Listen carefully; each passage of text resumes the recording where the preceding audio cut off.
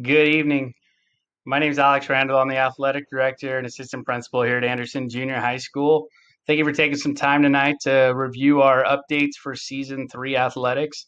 Uh, we're really excited to get this season started, and the players have really been working hard in tryouts. Coaches have put a lot of work in as well to create safety plans and a lot of things been put in place to keep everybody safe. That's what we're going to go over tonight. We're going to touch on safety guidelines, our emergency action plans, positive coaching alliance and triple impact competitor, expectations for students, parents, and coaches, eligibility, register my athlete, and remind. Our mission here at Anderson Junior High School in athletics is uh, something that we review all the time with our SALT team, and we discuss with our players quite a bit.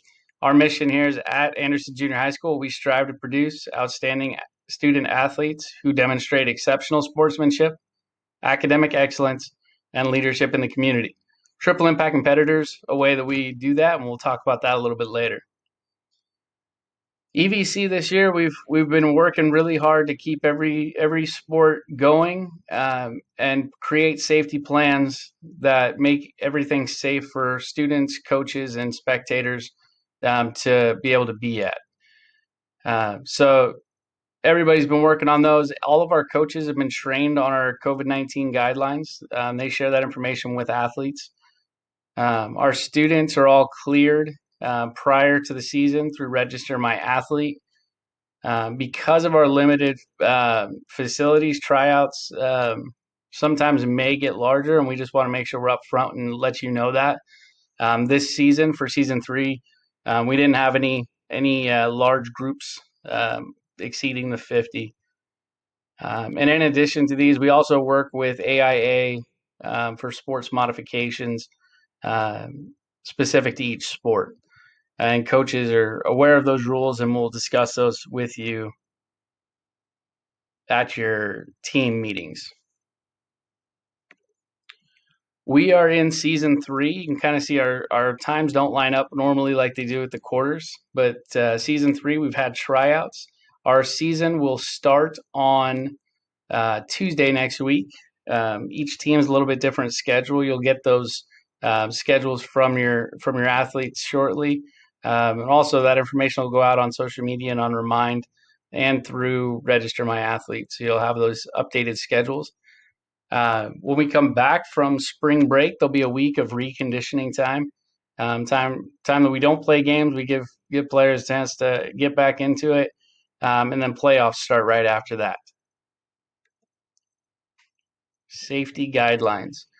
Face coverings are required at all times. Masks must be worn 100% of the time by coaches, sponsors, directors, etc. at all times. Students must also wear them at all times, including while in competition. All sports athletes must have them on at all times throughout. This is a decision that was made by EVC to follow the guidelines that AIA has created and has been following. And we've been able to see some success at the high school level with them. Obviously, the students are taking drinks, or students that are need to catch their breath. Of course, that's acceptable. But what we ask them to do is just to step as far away from everybody as you can. Get your drink of water, catch your breath, and then your mask goes back on. Students that refuse to wear a mask or are repeatedly taking off, given warnings, they're going to be removed from the team, and then that'll be reported to administration.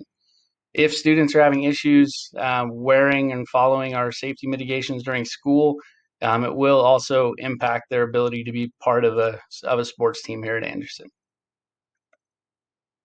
We want to let you know that we're sanitizing and cleaning everything regularly and consistently.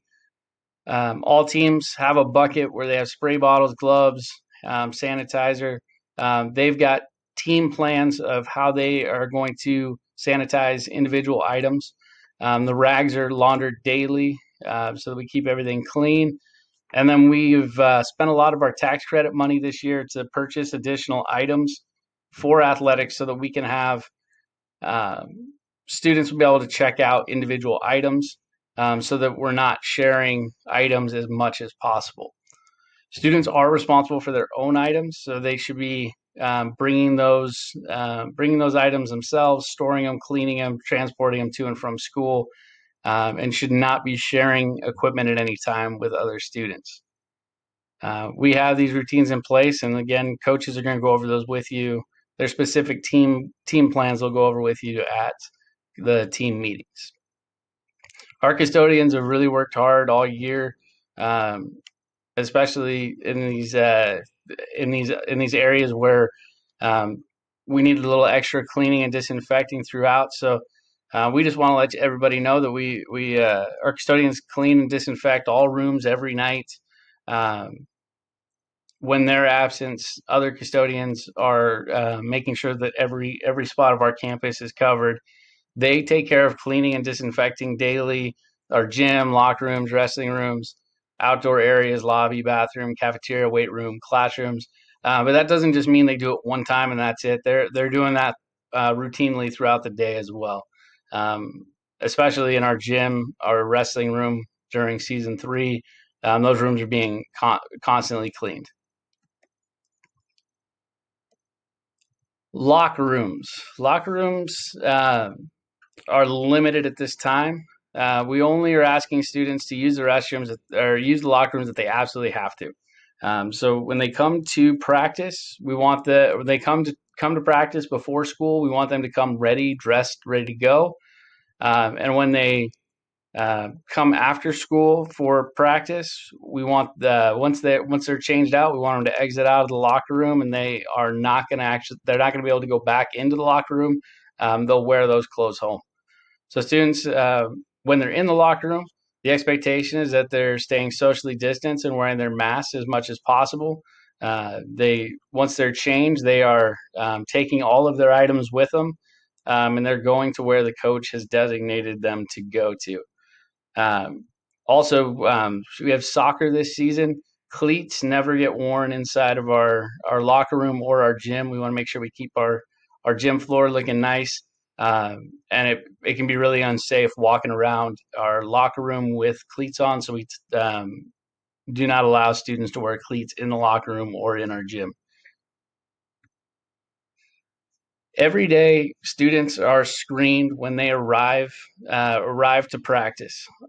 Before school, all staff students are required to self-screen if they have any observable COVID-19 symptoms. That's prior to coming. So we ask you, if your student's not feeling well, we want to err on the side of safety and keep them home. Coach and sponsors, they will do screenings every time that the students come. We call that our C3 form. They're going to ask them questions, and we'll go over that in a moment. You'll get to see that. They ask them questions, and just to make sure that everybody's feeling okay before they come into contact with other students. Officials, medical staff, media, anyone else that's at a game, we also require them to go through screening with the athletic department. Any person with symptoms must notify the school personnel, be removed from participation, stay home, self-isolate, and contact their primary care provider or other health care professionals. If we have a situation where a student is positive on our campus, or any individual is positive on our campus, and your student is deemed to be within close contact, which is at this time within 6 feet or closer for 15 minutes or more over the course of a day, then I will be reaching out to you to talk to you about what the C2 form is and how to clear a student for to be able to return to athletics after having COVID or being quarantined. This is what our C3 form looks like. Coaches ask these questions as they come to them. When they show up to practice, they stay socially distanced. They spread out, and they come through one at a time. And the coach will ask them the questions: do you have a fever? Do you have a cough? Do you have a sore throat? and they'll go through and ask them all these questions. It's really important that athletes are honest and upfront with their coach about how they're feeling. If a student's not feeling well, they need to not be at an event or around other students. We ask you to keep them home. All screenings occur socially distanced, like I just said. And the big question we get is, what happens if a student says yes when they're going through the screening? That athlete's going to be isolated, so they'll separate from everybody else, and family will be contacted to come pick that student up. And then after that, the health office or the the AJHS administrator will contact the family to discuss that C2 form and what the next steps that need to be taken are. All right, pick up and drop off. So for teams that have morning practices, we ask all parents to pick up and drop off regardless of time in the bus ramp in the front of our school. Athletes come prepared, like we said. Also, make sure that your student athlete has a water bottle at all times. We'll have water jugs that we've retrofitted with valves that don't require any hands-on. But we really need athletes to bring a water bottle with them to practice every single day. So they're going to go to the spot that the coach has designated them to be their check-in spot. It might be outside of the gym. It might be off to the side of a field. It'll be a spot where they're entering the facility, but also where the coach can still supervise the what's going on at practice. And then the coach will do this. Will do their C3 forms. They'll screen all the students and send students to their designated areas. In the afternoon, students go directly from class when the bell rings at 3:33. They go directly to the gym, and they social distance in the gym while they wait for their coach. While they wait for their coaches to tell them where to go.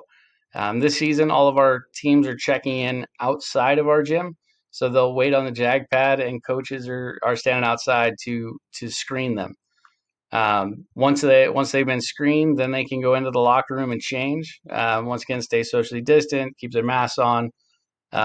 Once they're dressed, they need to go to where they're supposed to be. And at the conclusion of practices, athletes will go to the bus ramp, take all their items, and go to the bus ramp. Coach will supervise the athletes out there. We really ask that you be there on time to pick up students so that our coaches can get home after practice is over. If you need to let your coach know you're running late or anything like that, Remind is going to be a great way to communicate with them, and we'll get you that information here in a little bit. On game days, again, students come to the locker room. If they are being released during the school day, we ask them to wait outside of the locker room, and then the coach will meet them there. They don't go anywhere where they're not supervised. And then coaches will also screen them again and communicate our screening form, and the visiting team or the team we're playing will share C3 forms to ensure that everybody's been screened. Hydration, like we said, is really important. All the water fountains on campus have been closed at this time. We have got some retrofitted water jugs that we use throughout the day. Students can refill water bottles, and those are sanitized routinely. They're constantly being cleaned and sanitized. The water jugs that are provided at practice, coaches are going to provide water break times in practice for students to refill their water bottles, get drinks, and then the coach will take care of sanitizing those jugs right after that. For games, right now we are not allowing any concessions at any of the games. Hopefully this will change soon, but not until return to normal large venue stadium spectator attendance. Athletic tutoring, you're going to, starting the second week of the season, you're going to start getting a form. If your student has any Fs, that'll tell the student that they've got an F in a class and that they need to go to tutoring the following week. Anytime, for every class that a student has an F in, they will go to tutoring with that teacher at least one time the following week. We are right now we aren't able to bring in our outside tutors that we're working with them because we're not allowed to have volunteers on campus.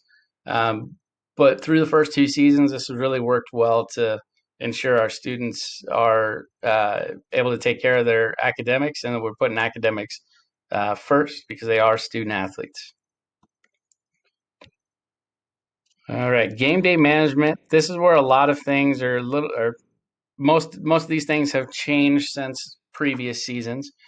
So at this time, as of when we're making this video on February 9th, only 2 legal parent or guardians are allowed per player at home games and in away games for all EVC events. There's no children allowed. It's got to be the parent or guardian for the student competing.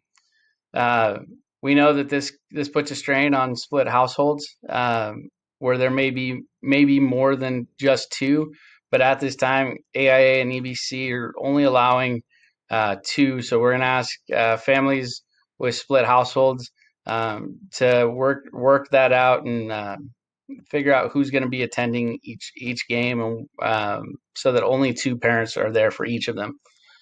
Students are going to receive 2 wristbands the day before a game to give to you so that you can put those on before you come. If you forget your wristband, that it'll be okay. We'll have a list of athletes with legal guardians and parent names on it at both our soccer fields and at our gym for wrestling and basketball. This year, when you come into our gym, there's actually going to be a check-in table, and we're going to ask everybody to stay socially distanced while people check in. But it's really important, only two people per athlete, 2 parent or guardians per athlete. And that's the same at all EVC events. So we just ask you to help us out and not bring additional people because they will be turned away at the door, either at Anderson or at other places. When you go to other schools for away games, they'll have similar things set up where a check-in point, and you'll go through there, and they'll check off your name or check off the student's name and the number of adults that are attending. Transportation this year. We are giving parents and guardians the option to utilize our Form F if you wish to transport your student independently from the buses. We have buses that take students to games and home from games. On the buses, we social distance. They're spaced out as best as possible. Masks stay on at all times. Coaches are always monitoring that on the bus. They spread themselves out. Spread themselves out, usually one per row, unless we have to double up. But that with our numbers doesn't happen very often. But you are welcome to transport them to and from games. That's the Form F that you're going to receive from your athlete. There are 3 options. Option A is that the student's going to drive themselves. This is for high school students, so obviously our students aren't going to be driving themselves. So these are the 2 that are pertinent to junior high sports. So the options you have, option B is if you're going to take them as the parent or guardian, you're going to be taking them to and from the game. You can fill that out, and then the other option you have is option C, and you can allow them to carpool with another parent of a district student or another responsible adult over the age of 18. You can fill that information out there. As usual, just so we have previous years, after a game's over, you're welcome to pick up your student. You don't have to have this transportation waiver completed. You'll check out with the coach. The coach will give you a spot. It'll probably be outside of a gym or outside of a field socially distanced. And we're allowing coaches this year to have just to see you, have a conversation, say they see you, see your kid going home with you, and sign off, so that we're not having pens that are being shared by multiple people. Um, but you do have that option also to pick them up after games.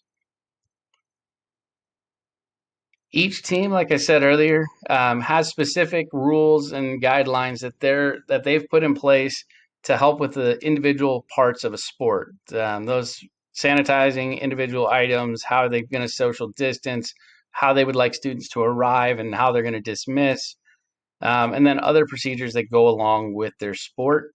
You'll be receiving a packet from your student athlete, and you'll also receive it in Register My Athlete once teams are set. And you'll see this safety plan for your team. Teams will also be having having a family meeting to go over their expectations and specific things to their teams, and they'll be able to talk with you more about those. And once again, we just always want to reiterate just general best practices, continuing to practice good hygiene. We've got sanitizer all over our campus. Every time you walk through a door, you should be able to find a sanitizer. So we ask you just to sanitize, keep your mask on. Masks are required at all times on our property, as well as any other EVC property. So we actually keep those on. Even if you're at an outdoor sport, please make sure those masks are on at all times. Please just follow those general rules of how to stay safe. All right, next I want to talk about our emergency action plans. We obviously never want to be in a situation where we're implementing our emergency action plans, but we want to make sure everybody knows what they are in order to be prepared in these situations. So first thing we ask is remain calm and follow the instructions if you're on site. Communication to families is going to be through Remind and Infinite Campus Messenger. So it's really important when you get the information on signing up for Remind, it's really important that you sign up for both Remind, the athletic Remind, as well as your team Remind. If we're ever in an emergency situation, Remind will be how we're communicating with families. In a lockdown situation, families will not be able to pick up students until they're released by school personnel. We know the instinct is going to be to want to come to the school, and we're going to ask you to not come to the school until you're told to come to school, just so we can emergency personnel or whoever needs to get into campus, we are able to do that without having traffic jams and issues for emergency personnel.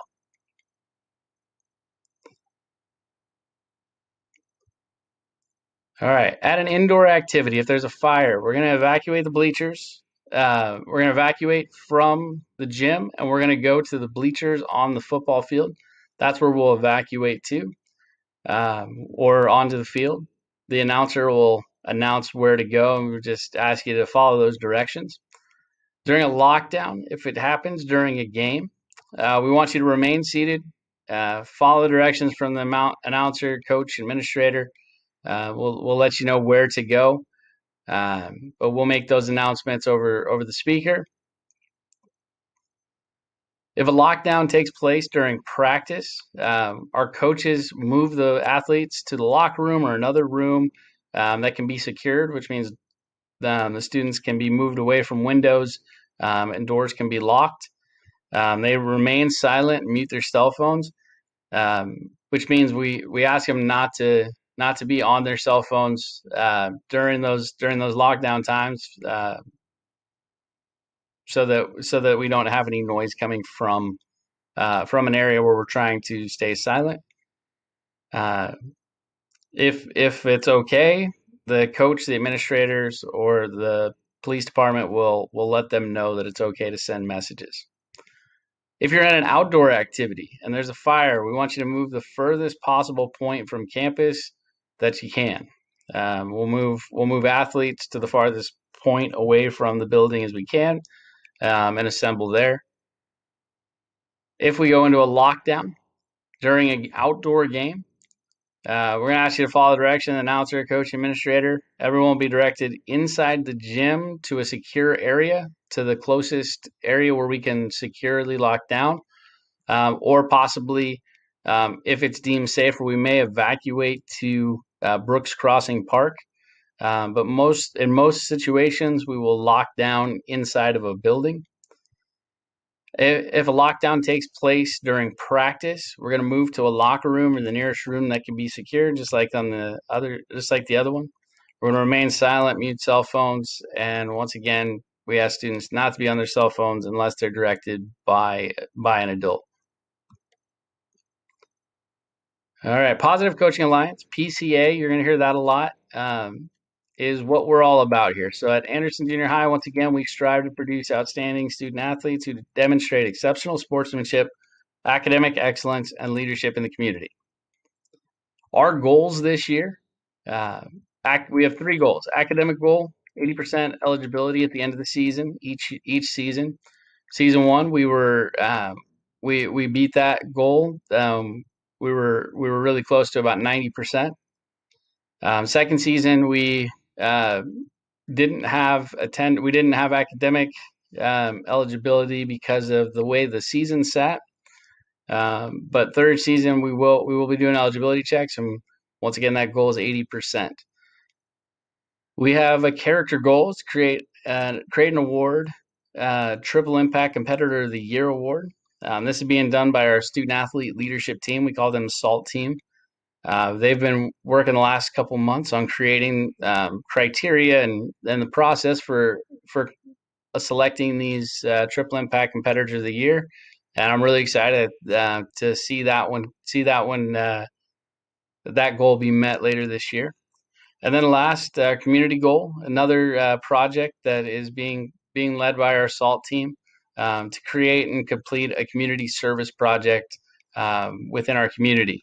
Another thing that they're organizing, so you're going to start hearing more information about that when we get to April. Positive Coaching Alliance is the curriculum that we use to teach character ed through athletics. So coaches are promoting positive lessons with athletes throughout the season.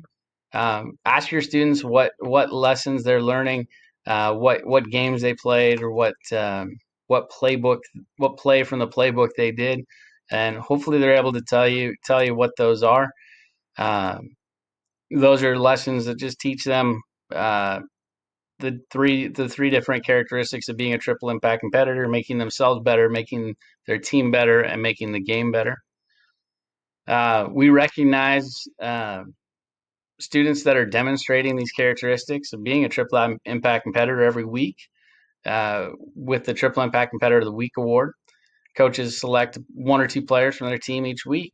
They receive an award, and we post them on the wall. If you ever come into our gym, take a look at our Jag Star wall. It's starting to fill up. This is the first year that we're putting those pictures up. We just got that installed, and it's really turning out well. It's really exciting. And once again, Triple Impact Competitors, as we all know, is an athlete who works to improve on oneself, teammates, and the game as a whole. All right, so we've kind of talked about these already, but Triple Impact Competitor makes himself better by being committed to improving themselves on and off the field, always looking for ways to perform better, whether it's on their team or in the classroom. Always looking for ways to make themselves better. Making their teammates better, help your teammates through positive reinforcement and by prioritizing team success over individual success.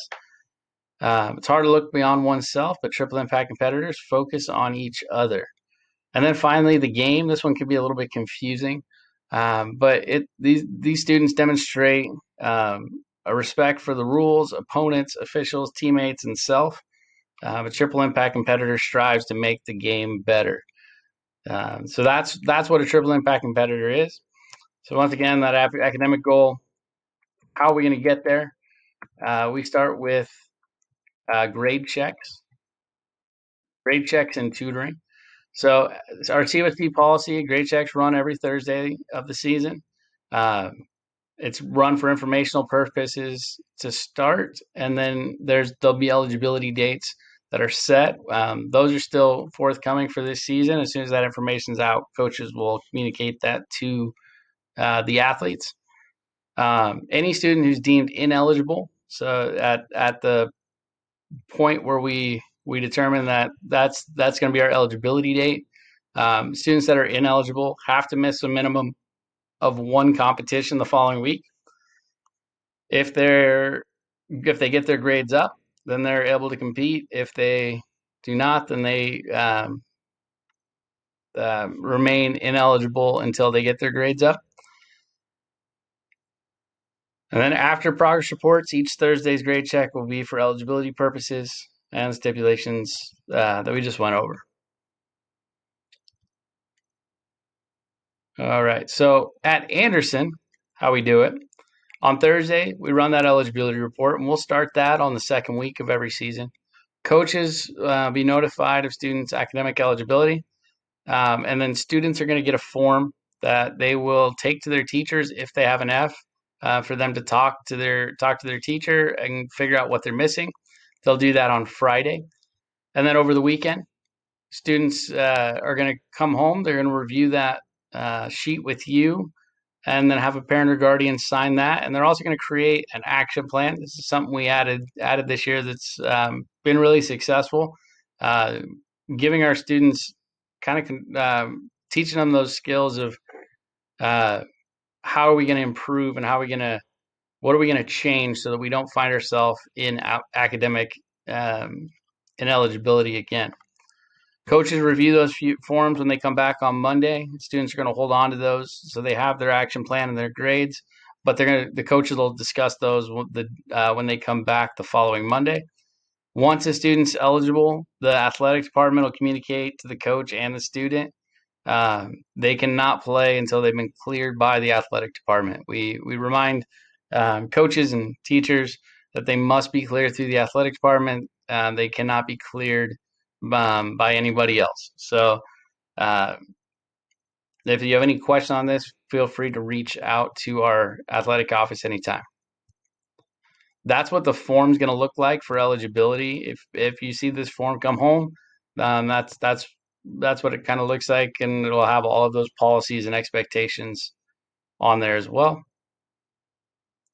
So once again, Thursday eligibility is run. Students get the forms. Friday, students speak with their teachers. Over the weekend, students review with their parent or guardian. They create their plan of action. And then the following week, they review the plan with the coach, and they're going to attend tutoring for each class that they have an F, a minimum of one time that following week. All right, character goal. This is the next part of our student parent coach agreement is behavior.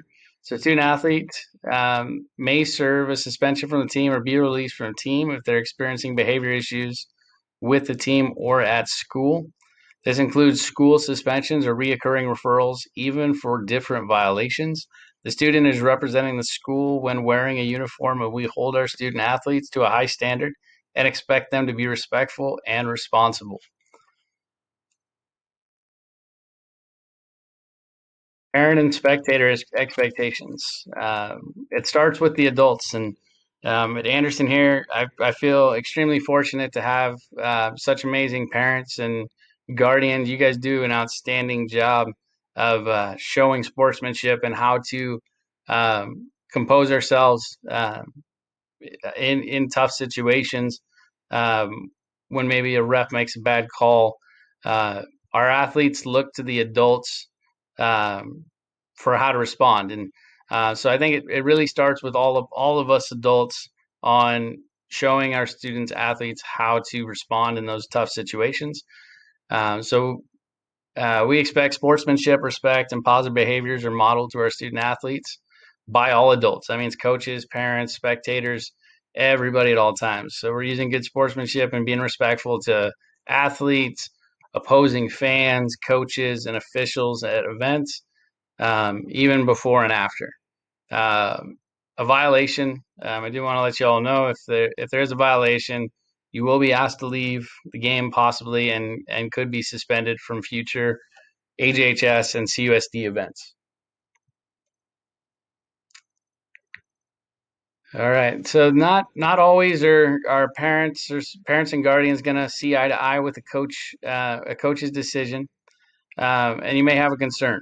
That happens from time to time. So what we ask you to do is follow this guideline as far as who to contact. So we always want you to talk with the coach first, but please wait 24 hours from the whenever it was. Give some time for cooler heads prevail. We don't want to have parents coming up upset or guardians coming up to coaches upset after games. We want to wait 24 hours, let everybody cool down, and then have a respectful conversation with that coach. All of their emails and phone numbers are available on our website. If you're not satisfied, then please give me a call. My phone number is on the screen there. My email address as well. If you're not satisfied with the response that I've given you, our principal's name is Allison Stewart. You would contact her. If you're not satisfied with that answer, then you would contact Marcus Williams, our district athletic director. And finally, our assistant superintendent of secondary education is Craig Gilbert, would be the last person you would go to. All right, we've talked about SALT, and one thing that they created in the 1920 school year that was really cool is they went and talked with all of their other athletes, and they asked them, what is it that you want people to do when they come to games? So this is the expectations for spectators when they're at games, and these were created by our students. So be positive and respectful towards all athletes, officials, coaches, and other spectators. Remain seated until breaks in the game, timeouts, end of quarter, etc. Eat all food and drinks in the lobby, including gym, and clean up after yourselves. Follow all Anderson Junior High School and Chandler Unified District policies and rules, and enjoy the game by cheering on all athletes competing. This is something that, once again, I'm so grateful for all of you. Our families do a great job of these things. You guys are do an outstanding job when you're at games, and we really appreciate that.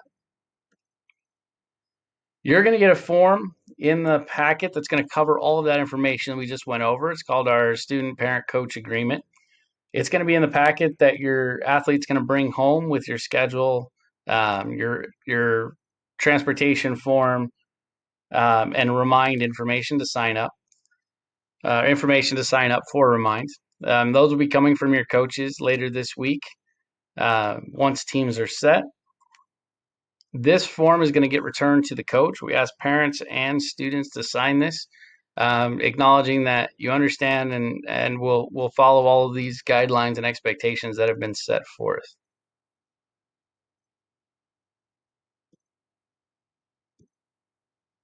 All right, register my athlete. Everybody's on register my athlete. If you're watching this, obviously, hopefully we've gotten through that. I want to let you know we are getting close to the start of registration for the 21-22 school year. Physicals can be completed anytime after March 1st, and registration on Register My Athlete is going to open up on May 1st. So you'll be able to get all that information put in. Register My Athlete is where we're going to send information to about team information. We're also going to send schedules or updates. The packet that I've been speaking about is going to get emailed there as well. So please make sure you check the email that you have associated with your Register My Athlete account. There'll be a lot of important information that'll be sent there. It also helps us to track eligibility and injury management. It's a great software tool that's really helped us to organize and keep everything straight with athletic paperwork here at Anderson. So the same information I just went over. That was our registration event that we had previously. We're hoping that will be available again in the fall. We will get more information out as it becomes available. All right, Remind. We use Remind to make communication with parents easier and faster.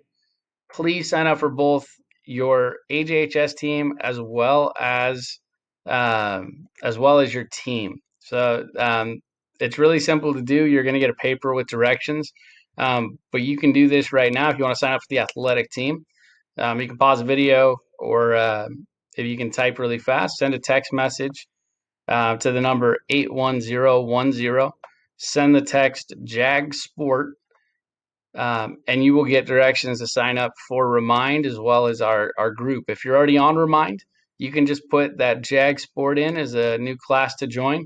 Or if you do the same thing, it'll automatically take you there. What do we communicate here? Game and practice times and changes. So be able to get you that information right away. Team accomplishments. Coaches are always sending out positive things that happen with their teams. It's really a really cool thing to see. We'll send out those we'll send out those Triple Impact Competitor of the Week awards as well. It's just a really cool way for all of us to share in everybody's success. And then also, coaches can communicate individually with you about grades and behavior. You can communicate with coaches directly, and all of this is done without giving out anybody's cell phone number. So it's a safe way of communication. All right, the next portion of our presentation has to do with Dignity Health, who is our provider of our athletic trainers this year. They're really great at working with our athletes. If you have a student that gets hurt, we have a lot of resources that are available, and that information that information is going to be on the screen here shortly. But there's a lot of ways. There's a lot of things that athletes have access to because they're athletes in Chandler Unified School District. If they do get hurt. So take a couple minutes here. I'm going to go ahead and go through a few slides.